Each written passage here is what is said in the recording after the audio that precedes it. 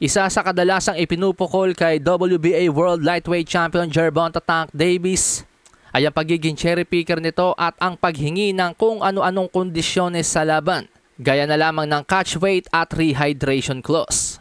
Ngayon sa darating na June 15 po mga amigos, may laban po si Gervonta "Tank" Davis kontra sa undefeated lightweight contender na si Frank "The Ghost" Martin. May kartadang 18 wins, no losses, no draws with 12 knockouts. Nakataya ang WBA World Lightweight title ni Gervonta "Tank" Davis sa laban. Pero isang nakakagulat na balita po ang nakalap natin ngayon. Ayon sa report mga amigos, WBA President Gilberto Mendoza confirms that there will be a WBA mandated rehydration clause in the Tank Davis versus Frank Martin fight.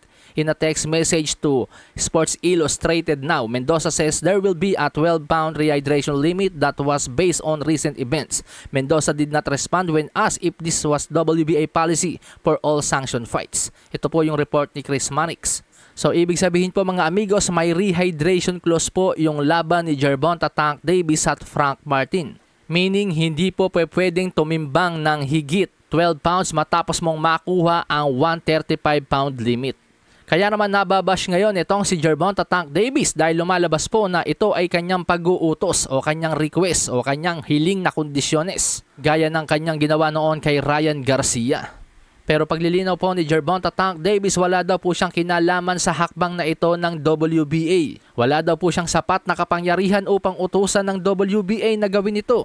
Ayon nga po sa promoter ni Frank Martin na si Errol Spence, bagong batas daw ito ng WBA. Pero paglilinaw po ni Chris Mannix, wala daw pong binabagong batas ang WBA. Sa katunayan, may laban nga po si WBA World Featherweight Champion Ray "Savage" Ford sa June 1. Pero hindi naman daw po ito sinabihan na magkakaroon ng rehydration clause yung kanilang laban ni Nick Ball.